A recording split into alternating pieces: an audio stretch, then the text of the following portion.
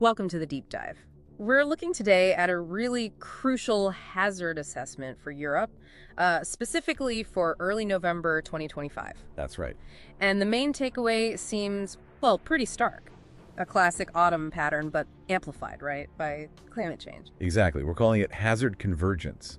It's this period where you've got completely different major weather threats hitting at the same time. So late autumn floods in the west. Driven by moisture, yeah. And then almost simultaneously, early winter cold snaps, like blizzards hitting the east, all within about 10 days. Okay, let's unpack this. What's driving this dynamic system? What's the engine here? Well, the main engine is this very deep, low-pressure trough just sitting over the North Atlantic. Think of it as a highly effective storm factory. Storm factory, okay. Yeah, it's just churning out these powerful frontal systems one after another, aimed, right at Europe. And there's something really specific about one of these initial systems, right? This bombogenesis. Ah, yes. It's forecast for one of the first major lows. It means incredibly rapid intensification. Like a pressure drop of 24 millibars in 24 hours. That's huge. It is. And what's feeding it, critically, is the remnants of ex-Hurricane Melissa. So it's sucking in that leftover tropical warmth and moisture. Precisely. A massive injection of warm, moist air right into the system's development zone. Okay, but that tropical moisture needs the right conditions, doesn't it? Absolutely. And it finds them. This whole pattern is playing out over unusually warm oceans. The Atlantic and the Mediterranean sea surface temperatures, or SSTs, are anomalously high. And that connects to the bigger climate picture. Directly. Europe's warming faster than anywhere else, essentially. Right. Twice the global average rate since the 80s. All that extra heat in the oceans and atmosphere, that's the fuel. More evaporation, more moisture in the air. Exactly. A much juicier atmosphere, as you might say. It just drastically amps up the potential for really heavy precipitation when these storms hit land. Okay, so we've got this amplified system. Let's get specific. How does this play out across the regions? You mentioned 3 converging hazards. First up, flooding in the west. Yes, that's hazard 1.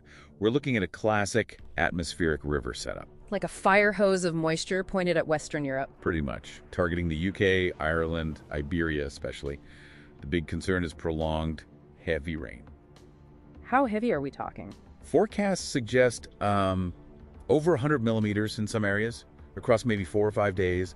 That brings a really high risk of flash floods, river flooding, even landslides. Okay, heavy rain and floods in the west. Then you mentioned something surprising for the Mediterranean. Hail. Yes, hazard 2. A novel hail threat.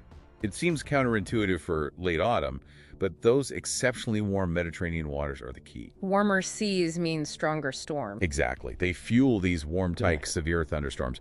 The updrafts inside are incredibly violent.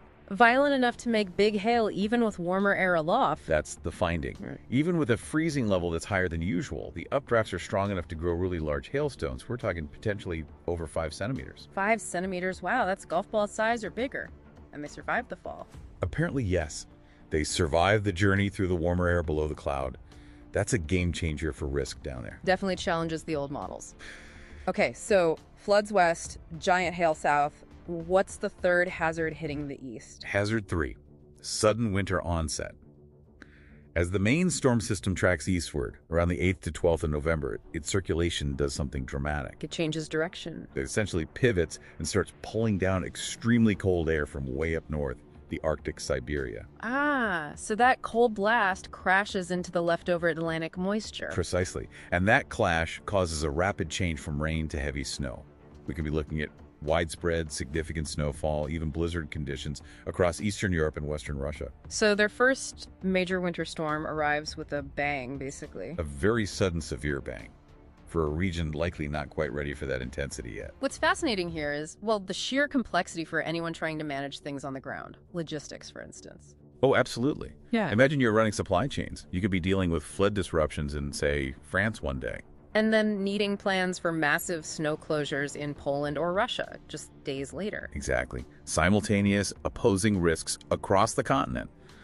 The management challenge is immense. It really feels like a textbook example of what the IPCC talks about, climate change amplifying existing weather patterns into something more complex, more dangerous. It really is, and it forces a rethink, doesn't it? Especially for sectors like agriculture or insurance that rely heavily on historical data. That data might not capture these new, amplified risks, like the giant hail threat. Those low-frequency, high-impact events suddenly become maybe not so low-frequency anymore. That's the worry. So if this kind of convergence floods, giant hail, sudden blizzards all tangled together becomes more typical for an autumn setup, what does that mean for the long term? What fundamental changes are needed for our infrastructure, our planning, to actually cope with this level of simultaneous hazard complexity? That really is the critical question, isn't it? How do we build resilience for a future where these complex overlapping events are the new normal? It certainly raises an important question.